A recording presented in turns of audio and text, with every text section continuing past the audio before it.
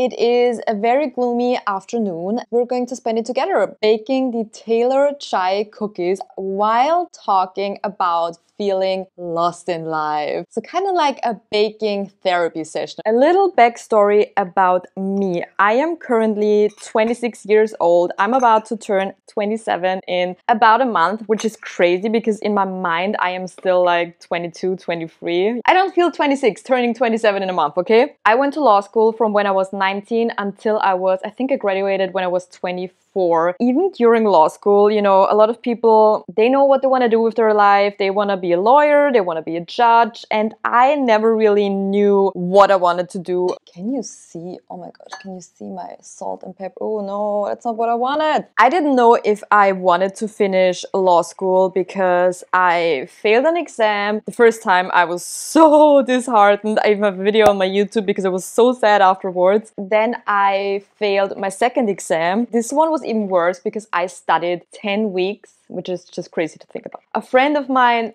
thankfully talked me out of quitting law school. She was like, just finish it and then you at least have your degree and then you can still do whatever you want to do. To this day, I'm very happy that I continued law school. I passed my exam on the second try and then I passed all of my other exams, luckily, even though I was super exhausted by the end of law school. Maybe this is gonna be a video for one day, like my struggles during law school, thinking about quitting, why I don't want to be a lawyer and stuff like that. You know, it's a whole separate topic. I graduated law school and then obviously I didn't know what I wanted to do. So just a very quick background, okay? Becoming a judge here in Austria where I live is not that easy. You have to go through multiple exams. They only select very few people. So this is a very hard, demanding process. And the same goes for being a lawyer. A lot of law offices work from 9 a.m. to 9 p.m. And this is not the life I want to live. I would have to go to a lawyer for 4 years, 3 years or 4 years, I'm not sure. And then I have to take the law exam to become an official lawyer. And I'm not about that life. I just want to have my job and be done with it, especially because I'm a very creative person. I love doing YouTube. I love doing social media. Honestly, I don't know where I would be if I wasn't doing YouTube. Like, YouTube saved me during my darkest times and I am so grateful that I started it and that I'm still doing it. Oh, I need a few more ingredients. By the way, she's taking vanilla extract in the recipe. I only have the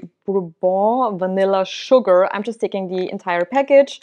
I don't want to become a lawyer. I don't want to become a judge. And other than that, I don't know which job I want to do. I did an internship, which you can do after law school. Like, everyone can do an internship after law school in court. This lasted 7 months. Well, and even during that time, you know, people keep asking what you're going to do with your life, what job you want to have if you don't want to become a judge, if you don't want to become a lawyer. And I was always like, I have no clue whatsoever. Finished my internship. I didn't have a job, which was very scary. So now I have been unemployed all summer. And then I took on a job at an insurance company. I now did this for 1 month before I quit. Basically, I quit because I thought I have another job. You have to imagine I was so looking forward to having a job, having the stability again, having income after being unemployed for many months, being so anxious all the time of not knowing what comes next. And then I started at this insurance company. I thought I have another job here where I live so I don't have to commute to Vienna. At the moment, I'm figuring things out and still looking for something in my area. I don't want to go to Vienna again, mainly because I have to commute about 2.5 hours every day. My mental health, like, just even after 1 month, it was pure torture, okay? Now we're back to being unemployed, job searching again. I was thinking about going into retail again just to have money and figure things out, to know what I want to do with my life, which I thought I would never do again. If you've ever worked in retail, you know what I'm talking about. Most of my friends are working or have been working for a while. Like, even my younger brother, he's been working ever since he was, I think, 15 or something. So yeah, this is basically my story of why I am feeling very lost at the moment. Oh my gosh, the dough is getting... Oh, is it supposed to be like that? I measured everything out, very professional today, right? If you watched one of my old baking videos, you would see that this was not always the case. So we need half a teaspoon of baking powder. Oh my gosh. Yeah, this is about half a teaspoon. Let me just quickly finish the dough so that we can talk about how to not feel so lost. So we have 1/4 teaspoon of salt. Please don't come in big amount. Oh no. Oh my god. Yeah, I think that's enough. And then we have our chai tea bag. And we're now just gonna, I guess, cut this open. I've never done anything like that before.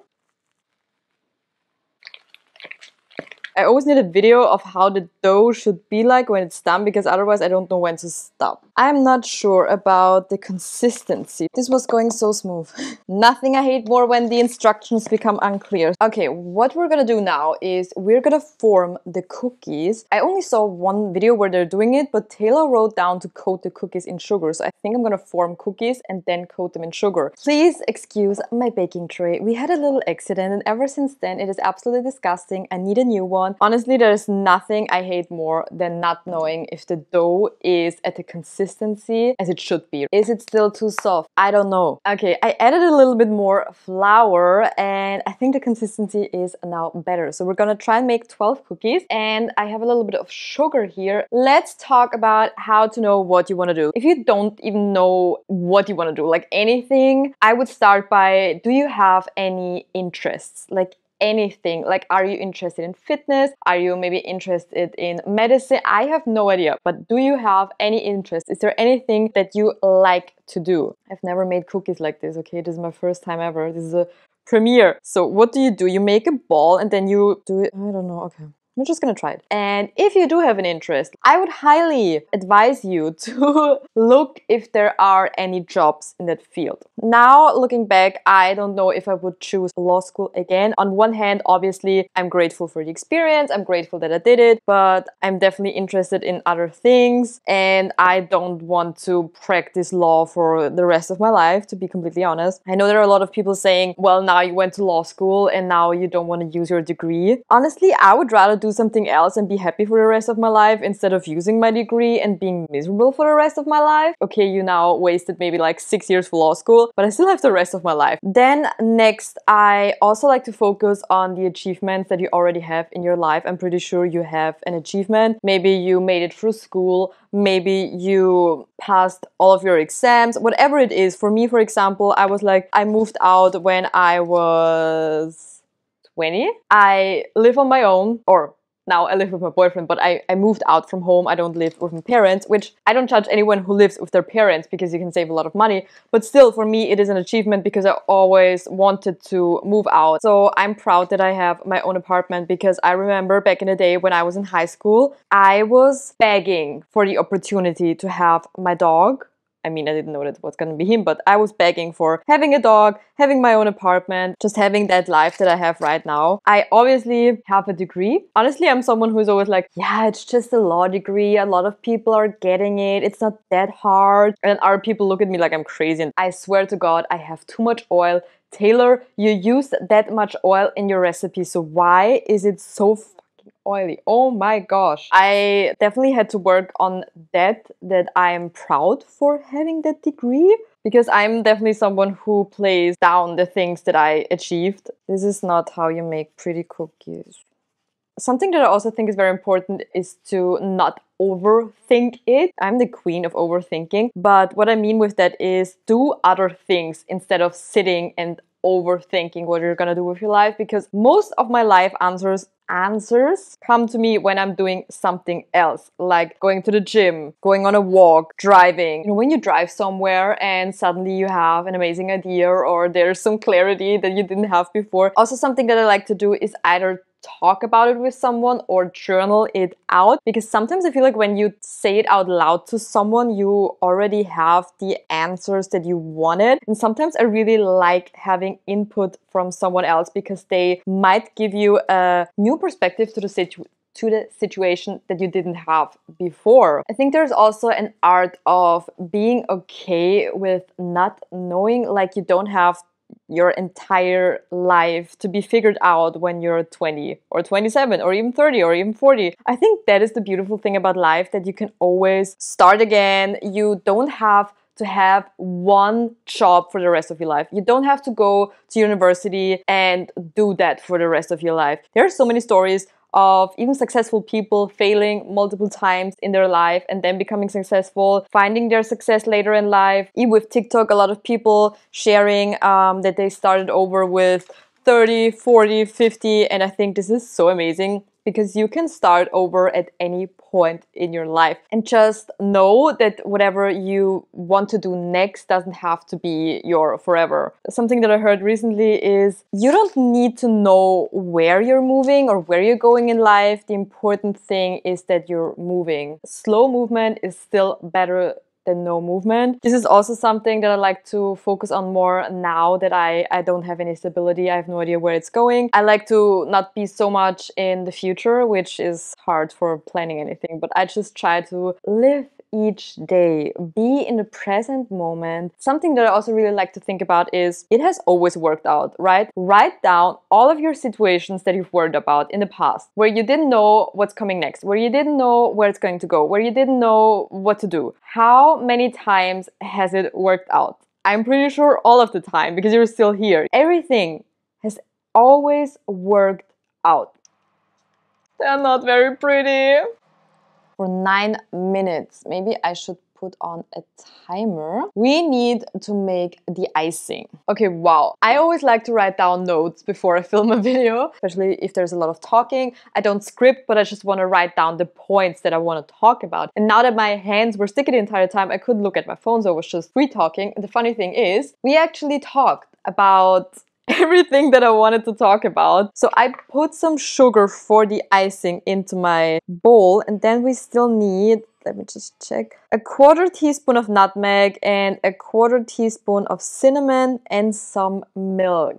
Something that helps me the most, I think, is knowing that I'm not alone with a situation. That's why I wanted to make this video. That's why I always wanted to actually start my YouTube channel, because I was alone with a lot of things in my life and I didn't really have friends to talk about pretty much anything. I always gravitated towards YouTube and watching my favorite YouTubers and just finding my community online pretty much. I just talked actually with 2 girls that I met during my internship. They also don't know what to do with their degree, and I also felt so much better after hearing it because I felt like such a failure after quitting my job after only 1 month, not knowing what to do now. I honestly don't ever bake anything.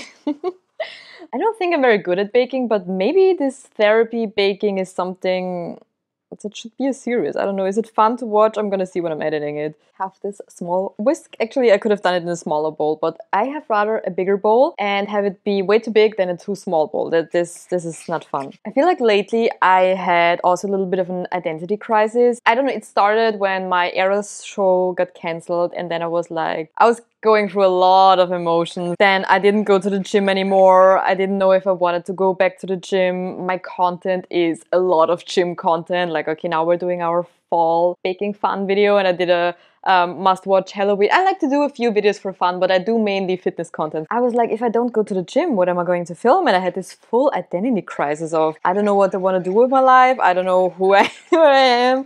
I know it sounds dramatic. I feel like now I'm finding back to myself and I am doing again things that I love. I remembered how much I enjoy organizing. I hate cleaning, but I do enjoy organizing and decluttering. Did a lot of things around the apartment, doing some baking, doing some other things that I also like that I maybe forgot about because I was so gym focused for such a long time. So I'm trying to see the good in the things. I also found a new way of gratefulness. Like, I feel since my shows got cancelled and since that whole 1 month job situation, I am so much more grateful for everything in my life. Like, literally, I am so grateful for the life that I have. I was also so grateful to go to London. Obviously, like, that was a new level of being grateful. I feel blessed that I feel more grateful because I feel like back in the day I was always so stressed. I was always so, I mean, I'm still stressed and worried, but now I have a more gratefulness to small little things in my everyday life, to have my little life, to be able to go grocery shopping, to be able to go to the gym, to, you know, just being grateful for small things. This is the color, by the way. Can you see? I'm so scared of spilling it. Can you see that? Can I taste it? Ooh. I mean, it's mainly sugar, but... Timer's going off.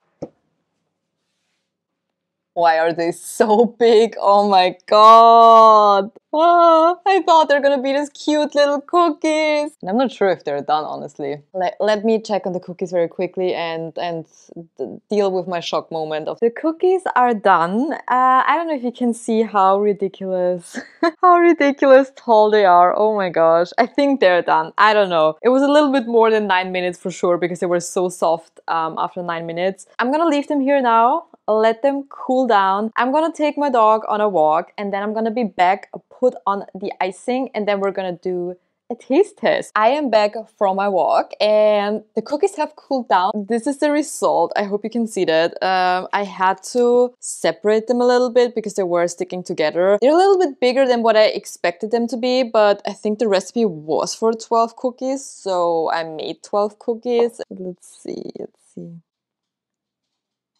Is it supposed to run down? What did I do wrong? Let's do a taste test.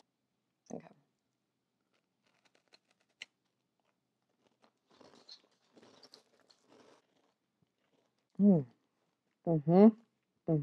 Okay, they taste amazing. They don't look pretty, but they taste, oh my gosh, they taste so good. It was definitely worth it. They are a little bit more on the crunchy side.